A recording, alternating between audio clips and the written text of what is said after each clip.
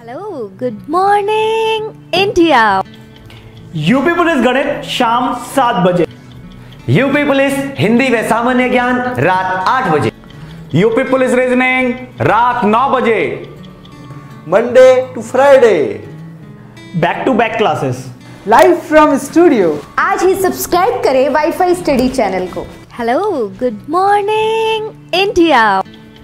UP police. Hello friends, welcome to wifi study changing the way of learning. I am नमन अग्रवाल। स्वागत है आप सबका maths मंथन में। दोस्तों, जो हमारा टॉपिक चल रहा था वो चल रहा था मेरे पास, क्या चल रहा था भाई? Profit and loss. और दोस्तों पहले तो 2 मिनट जरा आपसे बात करूंगा मैं आज। पहली बात तो आप लोग बहुत कह रहे हो कि सर आप गुस्सा मत करो, गुस्सा मत करो। भैया मुझे गुस्सा नहीं आता। कल कुछ हुआ था तो मैंने बस ये कहा था कि हाँ कमेंट अच्छा लगा, बस और कोई बात नहीं। दोस्त, जैसे मैं पढ़ा रहा हूँ वैसे ही पढ़ाता हूँ, वैसे ही पढ़ा रहा हूँ और आगे भी वैसे ही पढ़ाऊंगा। ठीक है, मुझे पता है चीज़ें गलत होती हैं, सही होती हैं, तो यार इतना मैं माइंड नहीं करता। तो आप लोग ये मत समझो अगर मुझे गुस्सा आता है या मैं बहुत जल्दी रिएक्ट कर देता हूँ। ठीक है, अगर किसी को नहीं समझ में आ रहा है, कोई गलत दिखता है तो मुझे सीरियसली कोई फर्क नहीं पड़ता। बस मुझे ये है जो लोग मेरे साथ पढ़ रहे हैं वो अच्छे से पढ़ें, उनको समझ में आना चाहिए। मैं उन लोगों के लिए हूँ जो लोग कोचिंग किसी वजह से नहीं जा पा रहे, कोई प्रॉब्लम है घर में या फिर एक्सवाइजेड कोई भी प्रॉब्लम है। वैसे कोचिंग जाने की जरूरत भी नहीं है यार, अब सब कुछ आपको ऑनलाइन मिल रहा है। तो प्लीज़ प्लीज़ प्लीज़ ये बात सोचा करो कि मुझे गुस्सा आ रहा है कुछ, और सब चीज़ दिमाग से निकाल दिया करो। कोई दिक्कत वाली बात नहीं होती, चिल रह के पढ़ेंगे, चिल रह के पढ़ाई करेंगे। पहले क्या दिया, पेपर से पहले 1-2 महीने पहले करा दूंगा सिलेबस। दूसरी चीज़ प्रैक्टिस सेट भी कराऊंगा। तीसरी चीज़, बहुत लोग कह रहे हैं सर सिंप्लीफिकेशन में ये नहीं हुआ वो नहीं हुआ। दोस्त, कोई शिकायत नहीं रहेगी, सारी शिकायतें दूर हो जाएंगी। मैं वादा कर रहा हूँ सिंप्लीफिकेशन में जो भी प्रॉब्लम है मैं दोबारा से करवा दूंगा और ऐसी ऐसी चीज़ें करवा दूंगा कि आप भी कहोगे सर मज़ा आ गया। ठीक है, तो टेंशन लेने की कोई ज़रूरत नहीं है। पहले भी कहा था मैंने, अब भी कह रहा हूँ और आगे भी कहता रहूँगा, बिल्कुल परेशान मत होना। आपने मुझे जब कहा है कि सर आप करवाओगे तो मुझे ही करवाना है। अपनी तरफ से सारी जो जो चीज़ें हैं आपके सिलेबस के अकॉर्डिंग। बस दोस्तों, आप लोग लिखते हो कि सर लेवल बढ़ाओ, तो लेवल में उसी अकॉर्डिंग चलूंगा दोस्त जिस अकॉर्डिंग आपका सिलेबस है। ठीक है, तो आप ये, और दूसरी चीज़ गुस्सा गुस्सा वाली कोई बात नहीं है। ठीक है, चिल रह के पढ़ेंगे और चिल रह के पढ़ाएंगे। ठीक है भाई।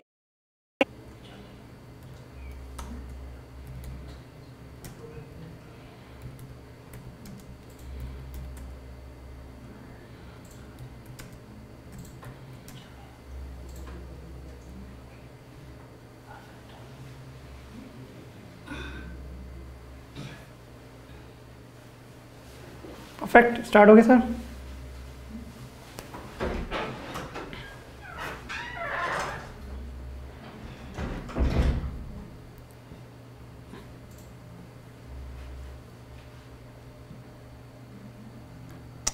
दोस्तों अब आ गई भाई, चलो प्ले हो गया अब। अरे यार कभी प्रॉब्लम हो जाती है। ठीक है, मैं देख रहा था फटाफट बफरिंग बफरिंग बफरिंग, क्या हो गया सर? आशीर्वाद दे रहे हैं सर, ये कर रहे हैं वो कर रहे हैं। दोस्तों थोड़ी प्रॉब्लम हो जाती है, प्लीज पेशेंस रखा करिए। ठीक है, चलो अब स्टार्ट हो गई ना सबकी, फटाफट थम्स अप कर दो, फटाफट से थम्स अप कर दो। चलो बहुत सही, फटाफट देखो। कल वाला क्वेश्चन क्या था? कल वाला क्वेश्चन कह रहा था एक बुक विक्रेता है, एक वेंडर है, अगर वो किताब को 10% हानि में बेचता है तो मैंने क्या कही थी, 100% क्या होता है? 100% मेरा होता है क्रय मूल्य, यानी सीपी होता है 100%। अब वो क्या कर रहा है, 10% हानि में बेच रहा है, यानी कितने की बेच रहा है वो? 90% में बेच रहा है। जब 10% हानि यानी कितने की बेच रहा है वो? 90% में बेच रहा है। अब क्या हुआ, अगर वो उसको 108 रुपए ज्यादा में बेच रहा है, मुझे नहीं पता प्राइस क्या थी, वो कह रहा है जो भी उसका मूल्य था, सॉरी उससे 108 रुपए ज्यादा में बेच रहा है, तो तब क्या हो रहा है, तब उसको 10 रुपए का फायदा हो रहा है। यानी अब कितने की बेच रहा होगा? 110% की बेच रहा होगा। तो देखो भाई यहां कितने का अंतर है, 90 से 110 में 20% का अंतर है, और वैसे कितने का अंतर है? वैसे 108 रुपए का अंतर है। तो मैं कह सकता हूं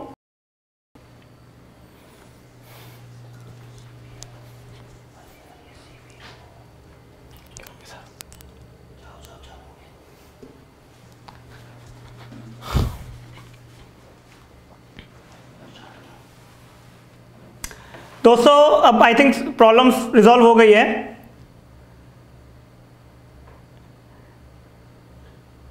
बताइए, आ गया भाई?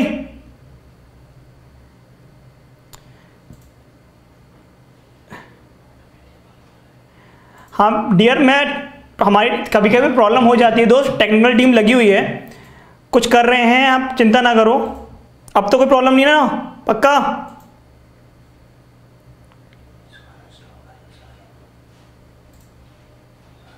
चलो दोस्त, रियली सॉरी फॉर दैट, हमारा थोड़ा प्रॉब्लम हो गई थी यार। देखो ये मेरे हाथ में नहीं है ना, दूसरे के हाथ में सिस्टम है, कभी भी कुछ भी प्रॉब्लम हो सकती है, तो प्लीज़ आप लोग इतना माइंड मत करिएगा, ठीक है भाई।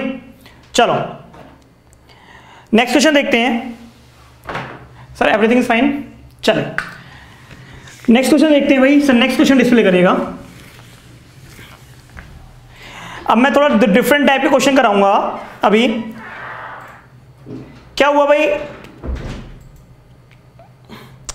दिक्कत है, फटाफट समझ लो। फिर से कह रहा है, देखो सर नेक्स्ट क्वेश्चन डिस्प्ले कर दीजिए फटाफट से। 100% था, अगर 10% का लॉस हुआ तो कितने में बेचा, 90% में बेचा। अगर 10% का फायदा हो गया, अगर 10% का फायदा कब हो रहा है, जब वो 108 रुपए ज्यादा में बेच रहा है, तो यानी अब वो कितने बेच रहा होगा, 110% में। पहले 90% में बेच रहा था तो लॉस हो रहा था, जब 108 रुपए ज्यादा में बेच रहा है तो 10% का फायदा हो रहा है, यानी अब कितने में दे रहा है, 110% में दे रहा है। तो देखो भाई यहाँ अंतर कितने का है, 20% का। 20% का अंतर किसके बराबर है, 108 के। तो 1% की वैल्यू कितनी होगी, 108 बटे में 20, और तो 100% के लिए इंटू 100 कर दूंगा, ठीक है भाई, इंटू 100 कर दूंगा, तो आंसर कितना आ जाएगा, 540। सर नेक्स्ट क्वेश्चन डिस्प्ले हो गया। क्या हुआ भाई, अब क्लियर आ रहा है ना। चलिए सर नेक्स्ट क्वेश्चन डिस्प्ले करिएगा। दोस्त नेक्स्ट क्वेश्चन डिस्प्ले हो गया होगा। नेक्स्ट क्वेश्चन एक बार देखिएगा, इसका आंसर बताइएगा कि नेक्स्ट क्वेश्चन क्या कह रहा है। चलो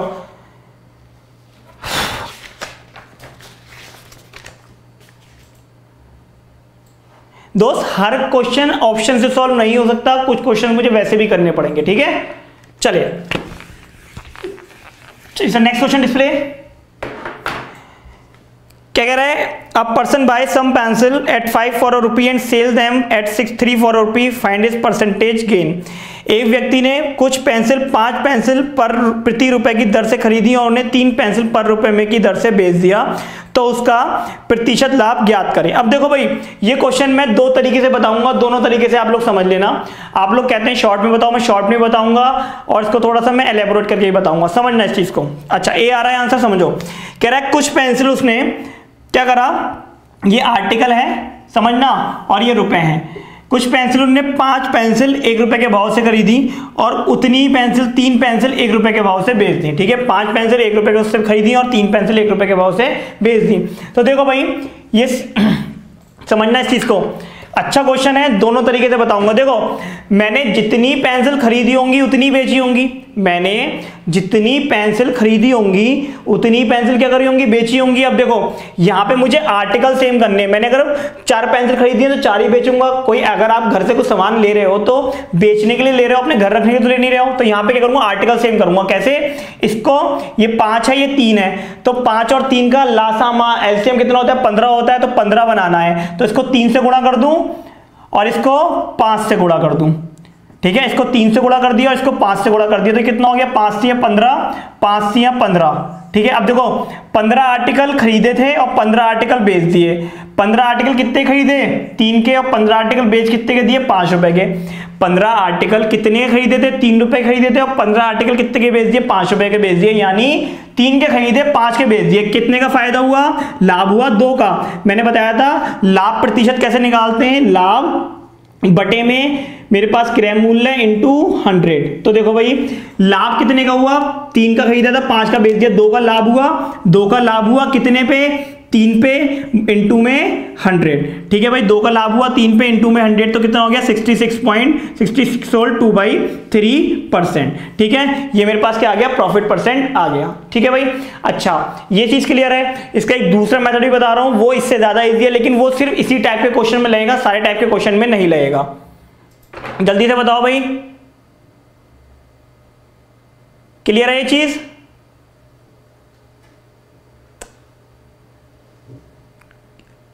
जल्दी से बताइए, क्लियर है तो बताइए, फिर आगे बढ़ते हैं। हाँ बेटा प्रॉफिट अपॉन सीपी इंटू 100 के रखा है मैंने। पंकज यादव थोड़ा धैर्य रखो भाई, चीजें आ रहा हूं, बता रहा हूं मैं।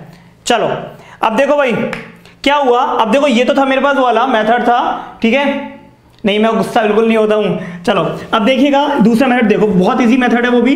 अब क्या हुआ देखो भाई, 5 आर्टिकल थे, ठीक है, 5 पेंसिल थी 1 रुपए के भाव से खरीदी और 3 पेंसिल 1 रुपए के भाव से बेच दी। ठीक है भाई।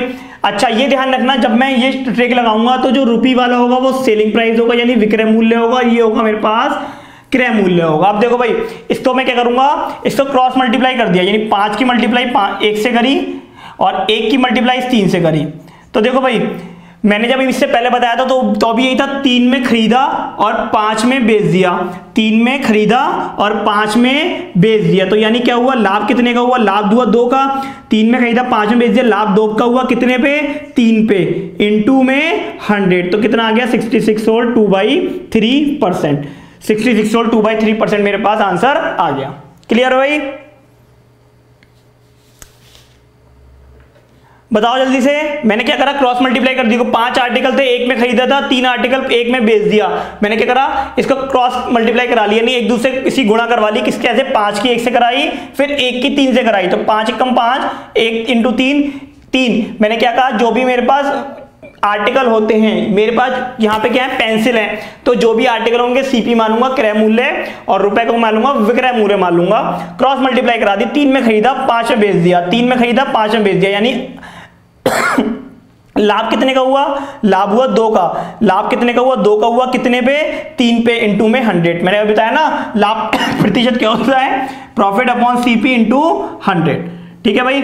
चलो नेक्स्ट क्वेश्चन भी कुछ इसी टाइप का है। बेटा 2 मेथड बता दिए हैं, दूसरा वाला मेथड बहुत इजी है। चलिए सर नेक्स्ट क्वेश्चन डिस्प्ले करेगा।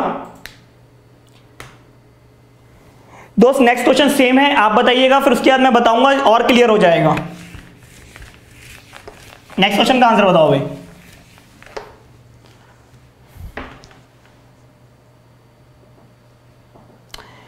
दोस्त योगेश प्रजापति, क्या होता है कभी कभी ना इतनी जल्दी जल्दी नाम आ जाता है तो एकदम पढ़ नहीं पाते, तो आप बुरा मत माना करो आप लोग। दोस्त मेरे को एकदम से क्या होता है ना, चीजें एकदम से ऊपर चली जाती है, तो ये मत सोचो किसी का नाम ले लिया किसी का नाम नहीं लिया, सब एक जैसे हो। मैंने पहले कहा था छोटे भाई बहनों ऐसे ही रहोगे हमेशा, कोई चेंज नहीं होगा। आप लोग भले गालियां दे दो, मैं कुछ नहीं कहूंगा, मेरे लिए सब एक जैसे हो। ठीक है, तो ये मत सोचो नाम ले लिया नहीं ले लिया, आप लोग तो दिल में बसे हो यार, ऐसे क्या मतलब नाम लेने सब चीज कोई हो जाती है। चलो भाई,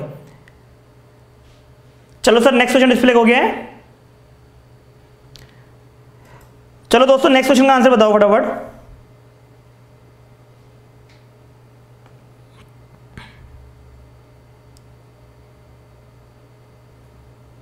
सी, अच्छा जी, चलो फटाफट से देखते हैं। देखो दोनों मेथड से नहीं देखूंगा मैं, सेकंड वाले मेथड से देखूंगा, लेकिन दोनों मेथड मैंने बताए हैं। अभी एक क्वेश्चन आएगा, उसको अगर आप फर्स्ट मेथड से करोगे तो बहुत इजी हो जाएगा। वो क्या कह रहा है भाई, समझना। देखो जिसको नहीं समझ में आया वो पहले वाला वो आप देख लो। देखो आर्टिकल और ये रुपी, कह रहा है 10 जो खरीदे हैं ऑरेंजेस 25 रुपए के भाव से खरीदे हैं और 9 ऑरेंजेस 25 रुपए के भाव से बेच दिए। ठीक है, 10 ऑरेंजेस 25 रुपए के भाव से खरीदे और 9 ऑरेंजेस 25 रुपए के भाव से बेच दिए। तो मैंने क्या कहा था, आर्टिकल को मानूंगा सीपी और इसको मानूंगा एसपी, यानी जो आर्टिकल है उनको मानूंगा मैं क्रय मूल्य और जो रुपए हैं उसको मानूंगा मैं विक्रय मूल्य। अब देखो क्या करना था, क्रॉस मल्टीप्लाई करानी थी। 10 की 25 से कराओगे तो क्या आएगा 250 और 25 की 9 से कराओगे तो क्या आएगा 225। अब देखो भाई 225 में खरीदा और 250 में बेच दिया, और कुछ भी सामान था मैंने 225 में खरीदा और 250 में बेच दिया, तो क्या हुआ, लाभ हुआ। क्या हुआ, लाभ हुआ। लाभ कितने का हुआ, 25 का लाभ हुआ, कितने पे, 225 पे, इनटू में 100। तो 25 ही 9 से जाएगा, तो 1/9 कितना होता है, 1/9 मैंने फ्रैक्शन ये मैंने भिन्न लिखवाया था जब मैंने प्रतिशत पढ़ाया था, वो क्या होता है, वो होता है मेरे पास 11 सही 1/9% लाभ हो जाएगा। ठीक है भाई, जल्दी से बता दो, चीजें क्लियर हैं, थम्स अप कर दिया करो भाई दोस्तों, थम्स अप कर दिया करो अगर चीजें क्लियर हो रही हैं। दोस्तों जो लोग अभी जुड़े हैं हमारे चैनल को सब्सक्राइब करिएगा वाईफाई स्टडी को। ठीक है, वीडियो पसंद आ रहा है तो लाइक जरूर करिएगा और शेयर जरूर करिएगा दोस्तों के साथ अपने। चलो क्लियर है भाई, आगे बढ़े। चलिए सर नेक्स्ट क्वेश्चन डिस्प्ले करिएगा।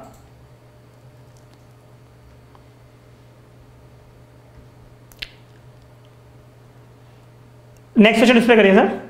A man purchase some eggs. चलो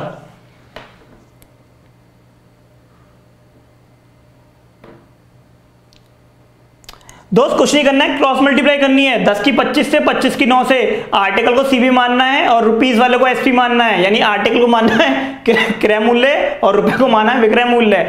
225 की खरीदी, 250 की बेच दी। पेन था 225 रुपए खरीदा, 250 रुपए का बेच दिया, तो क्या हुआ, फायदा हुआ कितने का, 25 का। कितने पे, 225 में, इंटू में 100। मैंने फिर से बता रहा हूं, लाभ प्रतिशत क्या होता है, लाभ बटे में सीपी इंटू में 100। ठीक है, बस लाभ कितने का हुआ, 25 का, कितने पे, 225 पे इंटू 100, 11 सही 1/9 आंसर आ गया मेरा।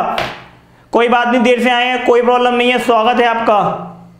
चलो धन्यवाद, अच्छा लगा। तो अगला आंसर बताओ।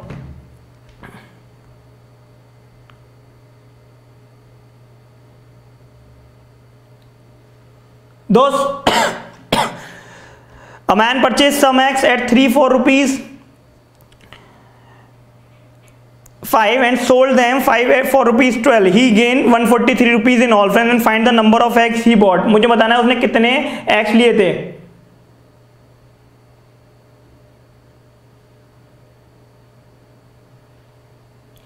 दोस्त राजा राम बहुत गहराई से करवा रहा हूं दोस्त, बस जो करवा रहा हूं वो चीजें समझने की कोशिश करो। थोड़ा सा आप मेहनत करो, थोड़ा सा हम मेहनत करें, थोड़ा सा आप पढ़ो, थोड़ा सा हम पढ़ें, चीजें बहुत आसान हो जाएंगी।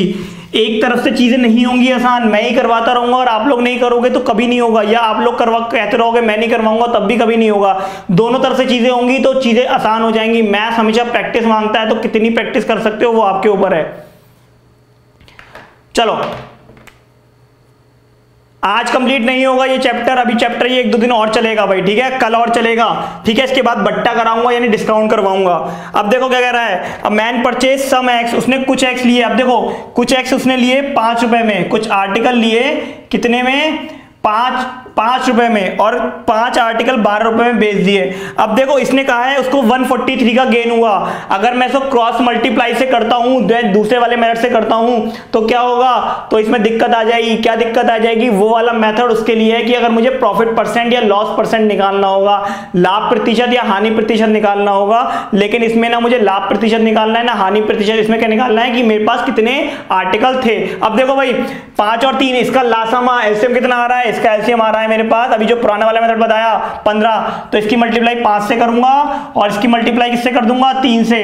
तो देखना 5 या 15, 5 या 15 एक खरीदे और 15 एक बेच दिए। कितने खरीदे, 25 के खरीदे उसने और 36 में बेच दिए। 25 के खरीदे और 36 के बेच दिए। समझना इस चीज को, कितने का प्रॉफिट हुआ उसको, 11 यूनिट का।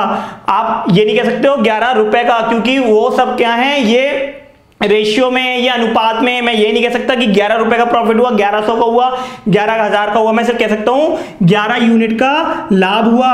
यहां पे 11 यूनिट का लाभ है और रुपए में कितने का है, रुपए में है 143 का लाभ। रुपए में कितने का है, 143 का। तो 11 यूनिट की वैल्यू कितनी है, 143। तो 1 यूनिट की वैल्यू कितनी आ जाएगी, 1 यूनिट की वैल्यू आ जाएगी 143 बटे में 11, तो ये आ जाएगी 13। 1 यूनिट की वैल्यू कितनी आ गई, 1 यूनिट की वैल्यू आ गई 13। अब वो पूछा नंबर और एग बताओ, यानी कितने उसने आर्टिकल खरीदे थे वो बताओ, नंबर ऑफ एक्स बताओ, अंडे कितने खरीदे थे। तो कितने लिए थे, 15 यूनिट।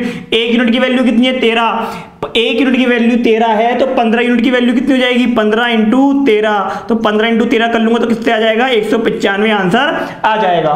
जल्दी से बता दो, क्लियर है तो बताओ भाई, मजा आ रहा है, बस यही चाहते हैं मजा आए आप लोगों को, हंसते हंसते कट जाए रस्ते, सारी मैथ्स पढ़ लो हंसते हंसते।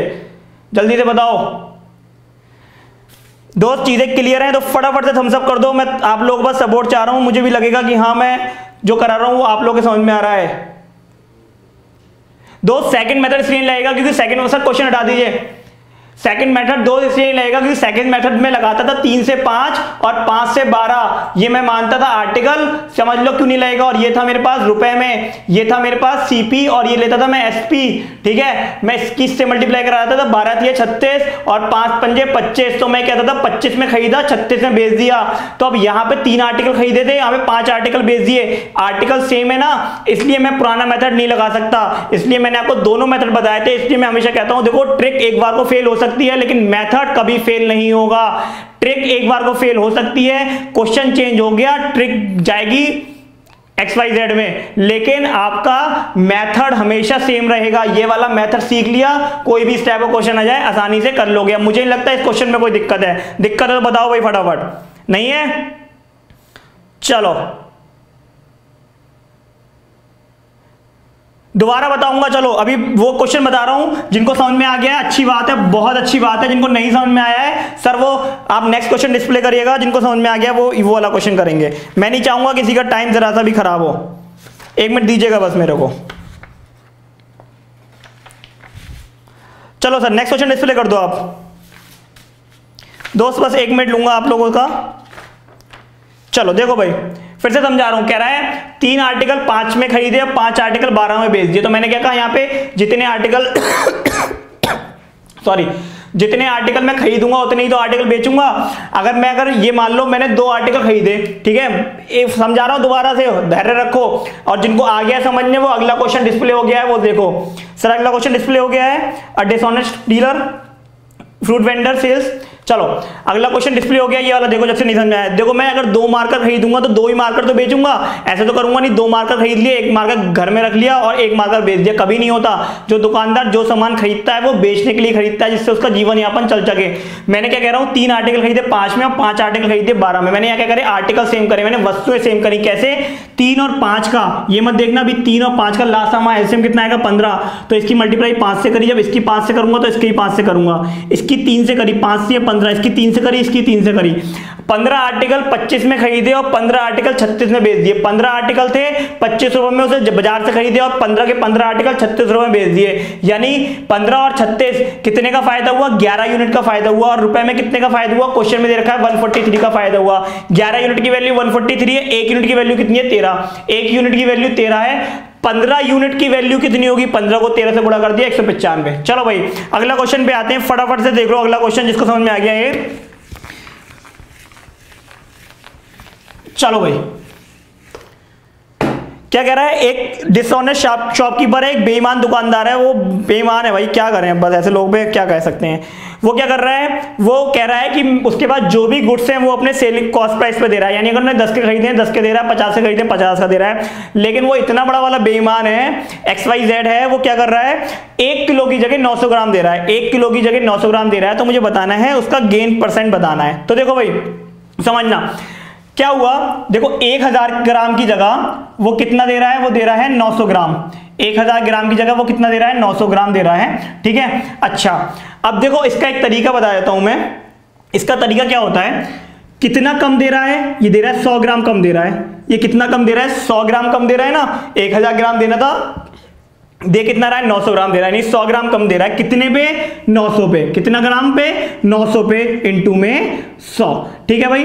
0 से 0 कैंसिल हो गया, 1/9 कितना हो गया? 1/9 हो गया मेरे पास, 11 सही 1/9%। ये मेरा आंसर हो गया। फिर से बता रहा हूं कितने का अंतर है? 100 का। कितने पे? 900 पे। दे कितना रहा है भैया?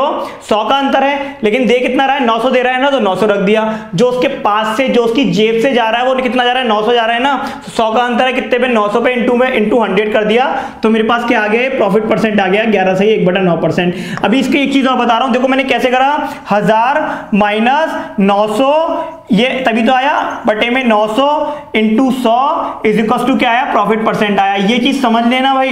इसको मैं ये भी कह सकता हूं 1000, अगर यहां पे 1000 ग्राम है तो 1000, 100 ग्राम है तो 100, 1000 ग्राम माइनस x अपॉन में x into 100 is equal to क्या है? प्रॉफिट %। अभी इसके ऊपर एक क्वेश्चन पूछा जाएगा, वो आपसे पूछूंगा। क्लियर है तो बताओ, जल्दी से बता दो क्लियर है तो दोस्तों। अरे हाँ या ना भैया? आशिक गवारा जी अब तो आंसर बता दो जल्दी से। देखो नाम में क्या रखा है भाई, नाम ऐसा करो कि काम हो जाए, वरना काम ऐसा करो कि नाम हो जाए। 2 चीजें समझो, ठीक है। चलो समझ में आ गया ना? थम्स अप कर दिया करो। चलिए दोस्त, बस आप लोगों को साथ मिलता रहा, चीजें होती जाएंगी। फिर से कह रहा हूं 1000 की जगह 900 दे दिया, यानी कितने कम दिया? 100 कम दिया। 1000 में से 900 कम किया, 100 कम किया, दिया कितना उसने अपनी जेब से? 900 दिया इंटू 100, यानी 11 सही 1/9। चलो सर नेक्स्ट क्वेश्चन डिस्प्ले करिएगा। सेम क्वेश्चन है, ये क्वेश्चन आप लोग बताओगे मैं नहीं बताऊंगा।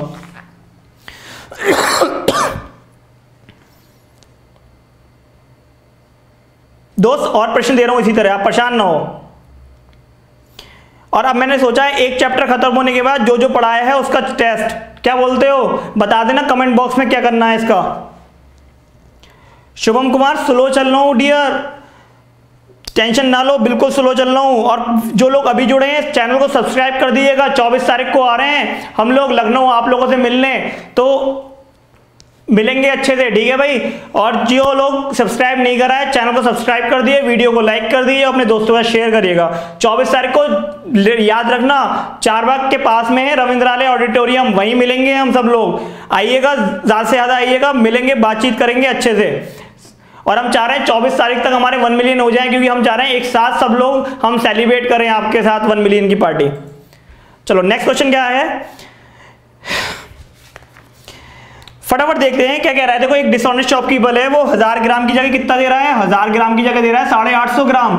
1000 ग्राम की जगह दे रहा है 850 ग्राम, यानी 1000 में से 850 माइनस करूंगा तो यानी कितना 150 ग्राम कम दे रहा है। और एक्चुअल में कितने पे कम दे रहा है, 850 पे इंटू 100, तो आपने कर दिया 0 से 0 उठ गया, 5 से 15 17, तो 300 बटे 100 करूंगा तो कर लेते हैं भाई, कोई दिक्कत नहीं है इसमें।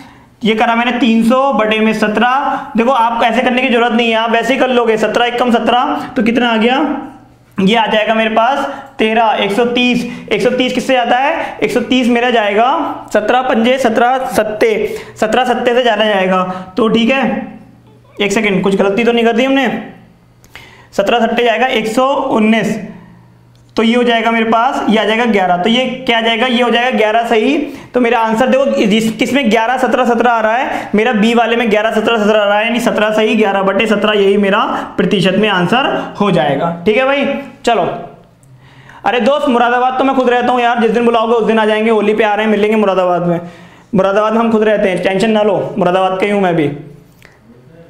चलो क्लियर है ना भाई, ठीक है भाई, राम राम। चलो नेक्स्ट क्वेश्चन देखते हैं सर, नेक्स्ट क्वेश्चन डिस्प्ले करिएगा, ये चीज याद रखना, अभी नेक्स्ट क्वेश्चन इसी के ऊपर है, जल्दी से बताना नेक्स्ट क्वेश्चन का answer. Next sir, next question display करिएगा सर।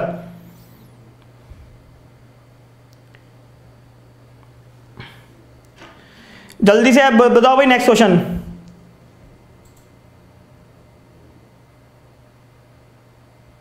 कोई बात नहीं सचिन जी, अगर जिस दिन आपके आसपास आएंगे, मुजफ्फरनगर की साइड आएंगे तो आपसे मिलेंगे जरूर।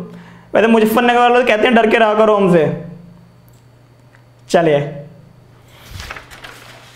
नेक्स्ट क्वेश्चन का आंसर बताएगा फटाफट।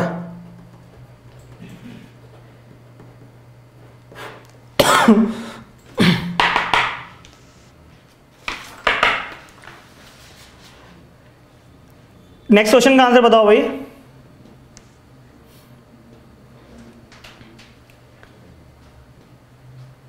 अरे जरूर चंद्रमोहन, जहां का दोगे वहां मिल जाएंगे।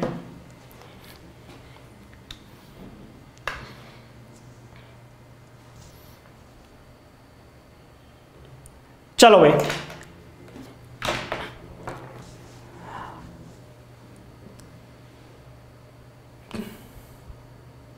मुरादाबाद से हो, चलो अच्छा लग रहा है कि हाँ आप हमारे यहाँ से हो, अच्छी बात है। पीएससी है वहाँ पे, बहुत लोग तैयारी कर रहे होंगे, मुझे पता है, काफ़ी बड़ी बटालियन है पीएससी बटालियन। चलो भाई देखते हैं भाई, नेक्स्ट क्वेश्चन देखते हैं फटाफट से। देखो नेक्स्ट क्वेश्चन क्या कह रहा है कि एक फ्रूट वेंडर है, अब की बार क्वेश्चन उन्होंने चेंज कर दिया, समझना भाई इस क्वेश्चन को। एक फ्रूट वेंडर है, उसने को क्या करा, उसने फ्रूट बेचे, कॉस्ट प्राइस से बेच रहा है, बट वो क्या कर रहा है, फॉल्स वेट यूज कर रहा है। वो क्या कर रहा है, फॉल्स वेट यूज कर रहा है, और जो कितने का फायदा हो रहा है, उसको फायदा हो रहा है 30% का फायदा हो रहा है। तो कह रहा है ये बताओ वो किलोग्राम के लिए कितना वजन उपयोग करता है। यानी इस बार क्या करना है, इस बार उसने ये नहीं कह रखा कि 850 ग्राम यूज कर रहा है, 750 ग्राम यूज कर रहा है, 10 ग्राम यूज कर रहा है, 15 ग्राम। वो कह रहा है इस बार यहाँ पे एक्स की वैल्यू बतानी है। तो मुझे पता है, मैंने आपको बताया था कैसे निकालते हैं, 1000 माइनस एक्स अपॉन में x into 100 is equal to कितना परसेंट, 30%। ठीक है भाई, इज इक्वल टू कितना परसेंट, 30%। ये नीचे चला जाएगा, 100 हो जाएगा। ये मैंने बताया था अभी लास्ट क्वेश्चन में, ये आ गया 100, ये आ गया मेरे पास बटे में 100 आ गया, 0 से 0 हो गया, ये आ गया 1000 अपॉन में x minus 1 is equal to 3/10। ये माइनस इधर जाके उधर जाके प्लस हो जाएगा, ये उधर जाके क्या हो जाएगा, +1 हो जाएगा। तो ये हो जाएगा 1000 बटे में x इज इक्वल टू, ये हो जाएगा 13/10। तो आप इसको क्या लिख लोगे, x इज इक्वल टू 10,000 बटे में 13। ठीक है भाई, इसको सॉल्व करूंगा। तो इसको सॉल्व करने के बाद जो देखो इसको सॉल्व करूंगा। आप ये देखो, ये पूरा तो जाएगा नहीं, ये पूरा तो जाएगा नहीं, ये कितने टाइम जा रहा है 30। देखो ऐसे करोगे ना, आप एक चीज समझो, ये आप ऐसे करोगे 1000 को करोगे, 10,000 को करोगे 13 से। आप देखो थोड़ा स्मार्ट वर्क करोगे तो चीजें बहुत क्लियर हो जाएंगी आपको। ये ऑप्शन से कैसे करोगे, देखो 13, ठीक है। अब मुझे पता है 13 पंजे 13 सत्ते, 13 सत्ते क्या होता है 51 होता है, तो यानी ये 7 से तो जा रहा है, ये 7 से जाएगा। लेकिन ध्यान रखना ऑप्शन में क्या क्या है, ऑप्शन में मेरे पास 6, सर क्वेश्चन हटा दीजिए, सर क्वेश्चन आएगा। ऑप्शन में लिख रहा हूं भाई 6, 4, 5, 1/3 और है 750, फिर है 7, 6, 9, 3/13 और है 800। ठीक है भाई। अब देखो 8, जब ये आंसर 7 से आ रहा है तो ये तो होगा नहीं, ना ये होगा, ठीक है, ना ये होगा ना ये होगा, फटाफट समझना भाई। अब क्या करना है, देखो देखो 750 होगा नहीं, क्योंकि 750 का मतलब है पूरा का पूरा जा रहा है, तो आंसर कितना होगा 769, 3/13। ठीक है भाई, जल्दी से बता दो, जल्दी से बता दो, क्लियर है तो। 1600 लोग देख रहे हैं भाई, लेकिन 951 लाइक आए हैं। क्या बात समझ में नहीं आ रहा, क्या नहीं समझ में आ रहा तो बताओ दोस्त। अभी इससे पहले कहने में क्या बताया था, x क्या है, x वो है जो मैं क्वांटिटी कम कर रहा हूं। मैंने भी इससे 2 पहले क्वेश्चन क्या करवाए थे, वो कह रहा था कि 900 ग्राम कम है, तो मैं यही तो कर रहा था। मैं क्या कर रहा था, 1000 में से 900 ग्राम माइनस कर रहा था, बटे में 900 लिख रहा था, यानी 100/900 ही तो कर रहा था मैं तो बस वही करा है, 1000 में से 900, यहां 900 क्या था, जो क्वांटिटी कम है, तो x क्या था, जो क्वांटिटी मेरी कम है। ठीक है भाई, चलो बेटा +1 कहां से आया, देखो 1000/x करूंगा ना, इधर समझो। चलो सर नेक्स्ट क्वेश्चन डिस्प्ले कर दो, जिसको समझ में आ गया वो नेक्स्ट क्वेश्चन कर लेगा, जिसको नहीं समझ में आया वो फिर से देख लो। नेक्स्ट क्वेश्चन कौन सा, 1 मिनट रुकना भाई, फिर से बता रहा हूं, परेशान होने की तो बात ही नहीं है कहीं से कहीं तक।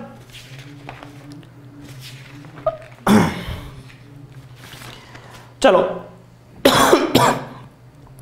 दोस्त कैसे आया +1, देखो मुंबई से भी भाई हमारा बहुत पुराना रिश्ता है। देखो +1 का, देखो ये था ना दोस्त, आप ही देखो, इसको लिखूंगा 1000 बटे में x माइनस x/x, तो x से x कट जाएगा, तो ये क्या आ जाएगा, यहाँ -1 ही तो बचेगा, तो ये आया था मेरा -1 इधर जाए क्या हो गया +1। ठीक है भाई, चलो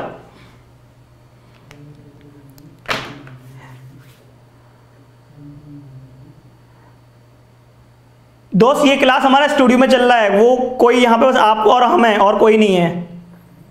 13/10 बेटा ये था ना, 30/10 था, 30/100 था। आप देखो, आप कहते हो शॉर्ट में बताओ दोस्त, इससे शॉर्ट में कैसे बताऊं, 30/10 था, यहाँ -1 था, ये -1 इधर चला गया तो +1 आ गया। ठीक है भाई, अब मैंने क्या करा, यहाँ पे एलसीएम किया 10 हो गया, तो 3/10 कितना हो गया, 13/10 हो गया ना, ऐसे आया 13/10। अब ठीक है, चलो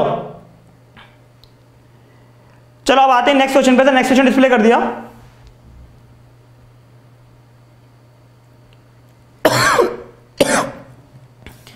नेक्स्ट क्वेश्चन कह रहा है, एक कपूर साहब हैं, उन्होंने 2 साइकिल खरीदी, कितने ही खरीदी, 750 ही खरीदी। समझना भाई, देखो कैलकुलेशन माइंड में कैसे करेंगे ये देखना।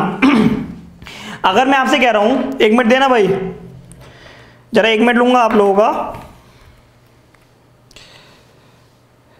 आज तो गुस्सा नहीं आ रहा ना, अब तो नहीं कहोगे सर वो गुस्सा आता है, या बदनाम कर दिया, बताया गुस्सा क्या कहेंगे। अब ऑफिस वाले भी कहने लगे सर आप गुस्सा करते हो क्या, मैं नहीं पता नहीं सर कैसे कह रहे हैं। चलो क्या हुआ, देखो भाई, हाँ मैं क्या कह रहा था, देखो कैलकुलेशन कैसे फास्ट करेंगे ये देखना। एक चीज अभी समझा रहा हूं, फिर कभी हम और सेशन भी लेंगे इसका। अगर मैं कह रहा हूं आपके पास कितना है 750 रुपए, अगर मैं आपसे कह रहा हूं 750 रुपए, तो इसका 10% कितना होगा, इसका 10% लास्ट वाला 0 हटा देंगे। 10% के लिए क्या कहेंगे, लास्ट वाला 0 हटा देंगे। आप समझो एक दुकान में गए, आपके उसने कहा 750 रुपए का, कोई आपको एक पसंद आ गया, पेन पसंद आ गया, पेंसिल आ गई, कुछ भी पसंद आ गया, शर्ट पसंद आ गई, 750 रुपए की 10% डिस्काउंट दिया, कितने के 75 रुपए उसमें कम हो जाएंगे। अच्छा 1% डिस्काउंट दिया तो कितना हो जाएगा 7.5 रुपए। अब यहाँ 0 तो नहीं है, तो 0 तो नहीं कर सकता, 1% के लिए लास्ट के 2 0 है तो 0 हटा देंगे। अगर 700 होता तो 2 0 हटा देता, 700 नहीं है तो पॉइंट लगा दिया। ठीक है भाई, तो 7.5, तो 2% कितना हो जाएगा, 7 दूनी 14 और 15, 3% कितना हो जाएगा, 7 तिया 21 और 22। अब देखो इसका 3% 4% कैसे निकालूंगा, समझना। अगर मैं आपसे कहूं इसका 4% निकालो तो आप क्या करोगे, 7.5 को 4 से गुणा करोगे, 5 4 20, 7 4 28, 29 30 ऐसे करोगे आप। देखो इसको मैं लिख सकता हूं 7 प्लस आधा, इसको लिख सकता हूं ना 7% प्लस 5%, ये लिख सकता हूं 1% को।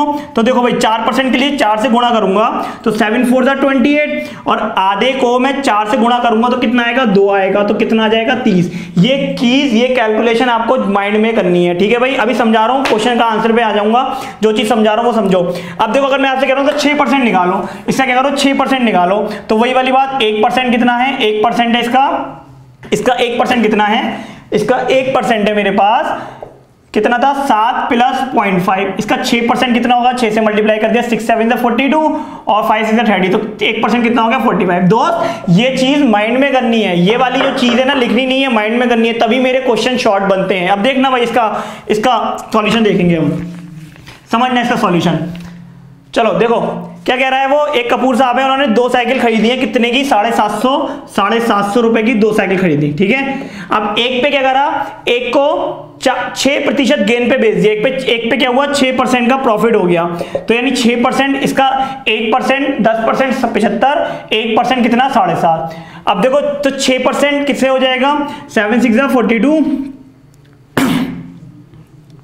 7 6 42 और 60, देखो आप ऐसे समझ लो, मैं माइंड में कर रहा हूं लेकिन आप समझ लेना, 7.5 को मैं लिख सकता हूं 7 प्लस 0.5, इसको 6 से मल्टीप्लाई कराऊंगा तो क्या आएगा, 6 7 42 प्लस 6 5 30, तो 30 पॉइंट है तो 3.0 हो जाएगा, 42 प्लस 5 कितना हो गया 45, यानी एक पे 45 रुपए का प्रॉफिट हो गया। और दूसरा देखना, दूसरे पे क्या हुआ, 4% की हानि हो गई, तो इसका 4% कैसे निकालूंगा, अब इसकी क्या करूं 4 से गुणा कर दूं, इसकी अब एक बार क्या करूं, इसकी एक बार 4 से गुणा कर देता हूं, 7 4 28 और 5 4 20, तो 28 और 2 कितना हो गया 30, यानी 30 रुपए का नुकसान हो गया एक बार बेचने पर। आप समझना भाई क्या हुआ, 45 का फायदा हुआ, 30 का नुकसान हो गया, यानी ओवरऑल कितने का फायदा हुआ, 15 रुपए का फायदा हुआ।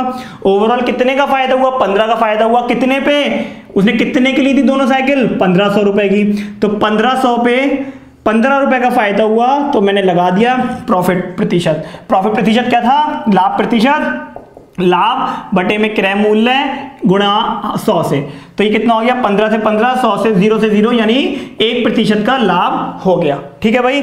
बी आंसर होगा इसका, ठीक है भाई। पसीना आ गया भाई, अब तो बता दो समझ में आ गया।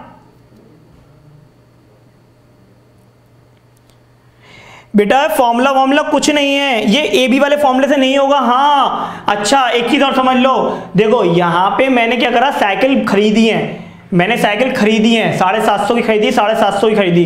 जब भी वो कहेगा अब मैं सेल 2 साइकिल, जब भी वो कहेगा उसने 2 साइकिल बेची, एक पे 6% का फायदा हुआ, एक पे 4% का नुकसान हुआ, तब वो लगेगा ए बी वाला फॉर्मूला। यहां पे ए बी वाला फॉर्मूला इसलिए नहीं लगेगा क्योंकि यहां पे वो खरीदने की बात कर रहा है, जब भी बेचने की बात करता है तो लगता है। क्लियर है ना, जल्दी से बता दो भाई। दोस्त इजी तो है ये भाई, 750 का 6% 45, 750 का 4% 30, कितने का अंतर हुआ, प्लस 45 माइनस 30, यानी 15 रुपए का फायदा हुआ, 15 रुपए का फायदा हुआ कितने पे, 1500 पे इंटू 100। चलो दोस्त बहुत सारे नाम आ रहे हैं, मैं फटाफट नाम नहीं ले पा रहा हूं, माफ करिएगा, उस चक्कर में तहे दिल से माफी मैं चाह रहा हूं, क्योंकि बहुत सारे नाम होते हैं, आप कहते हो नाम पढ़ो, तो मैं इसलिए पढ़ नहीं पा रहा हूं, आपको फ्रेंकली बता रहा हूं जो चीज है सामने, क्योंकि बहुत सारे मेरे भाई बहन देख रहे हैं इस चीज को, तो एकदम से पॉसिबल नहीं हो पाता है, ठीक है। चलो सर नेक्स्ट क्वेश्चन डिस्प्ले करिएगा।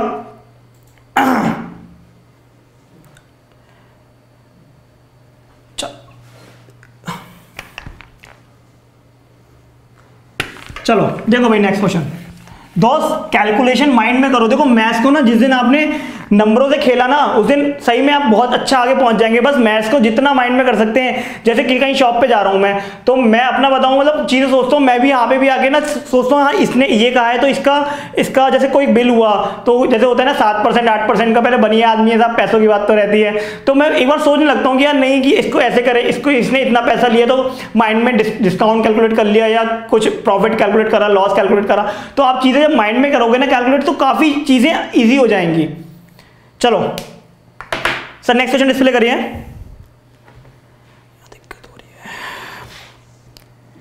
कह रहा है एक उसने टेप रिकॉर्डर बेचा 1040 में, तो एक व्यक्ति को 4% का लाभ हुआ। यदि वो 950 में बेचे तो कितने प्रतिशत की हानि होगी? फटाक से आंसर चाहिए मुझे, जल्दी से।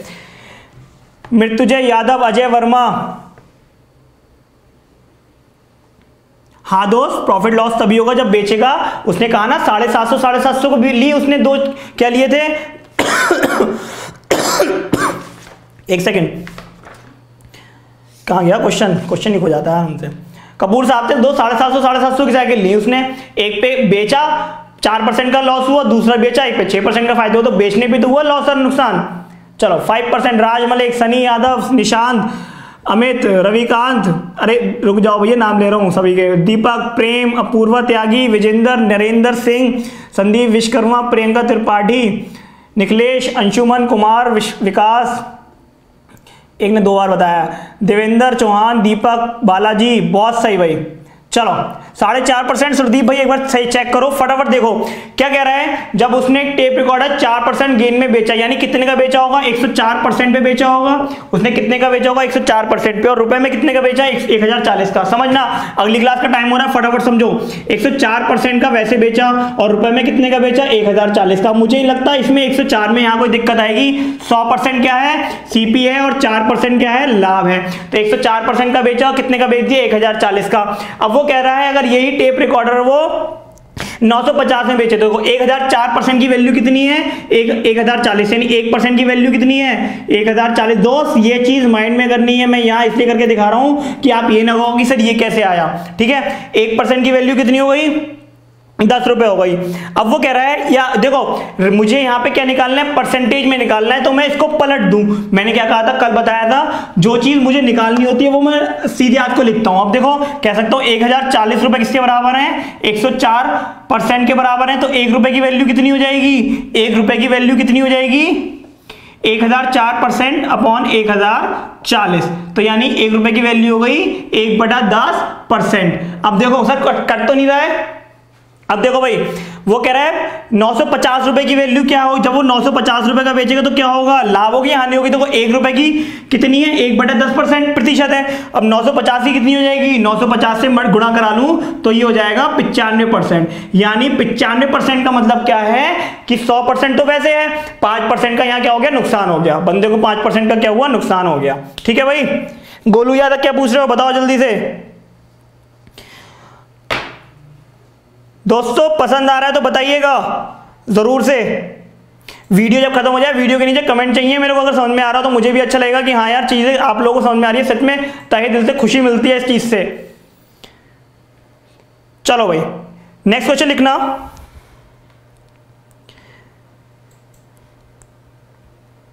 नेक्स्ट क्वेश्चन बताओ भाई। सर नेक्स्ट क्वेश्चन डिस्प्ले करिएगा, लास्ट क्वेश्चन है।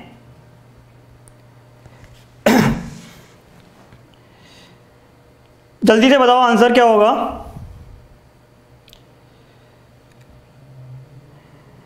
किसका? सर नेक्स्ट क्वेश्चन डिस्प्ले करेगा।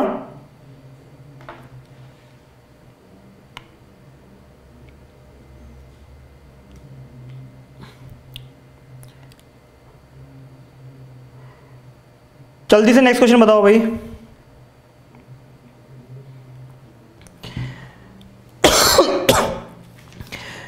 नेक्स्ट क्वेश्चन हम भी तो देख लें क्या है।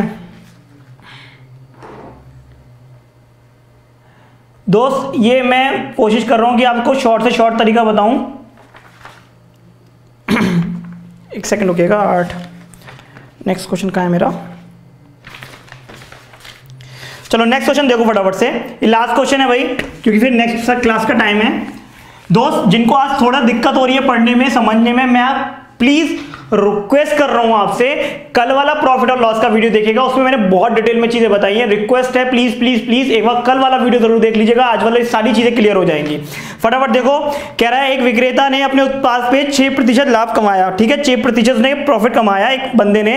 अब क्या हुआ, जब उसने सेल करा तो उस पे यूनिट, इकाई और दिहाई संख्या क्या हो गई? बदल गई। ठीक है, तो उस पे जो प्रॉफिट था वो कितना हो गया 2.4% हो गया, यानी पहले 6% था, 6% से कितना हो गया 2.4% हो गया। कब? जब उसकी नंबर की अदला बदली हो गई। ठीक है भाई, जब 6 से 2.4% हो गया तो प्रॉफिट रुपए में कितना कम हो गया, 9 रुपए कम हो गया। प्रॉफिट रुपए में कितना कम हो गया, 9 रुपए कम हो गया। अच्छा, परसेंटेज में कितना कम हुआ, 6 से 2.4 यानी 3.6 वैसे कम हुआ और रुपए में हुआ 9 रुपए कम। तो 3.6% की वैल्यू कितनी है, 9।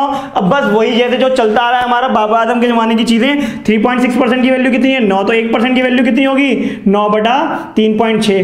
पॉइंट डालूंगा तो क्या लगा लूंगा, मल्टीप्लाई 10 से हो जाएगा। तो 9 चौके 36। अब देखो 1% की वैल्यू इतनी है, 100% की वैल्यू के लिए क्या करूंगा, 100 से गुणा कर लेता हूं तो मेरा आंसर आ जाएगा। ये कितना आ जाएगा, 25, यानी 250 रुपए क्या है उसके पास, सीपी है। आप ये कहोगे सर 100 से क्यों गुणा करवा रहे हो, तो मैंने कल बताया था कि कॉस्ट प्राइस हमेशा क्या मानता हूं, 100% मानता हूं। ठीक है भाई।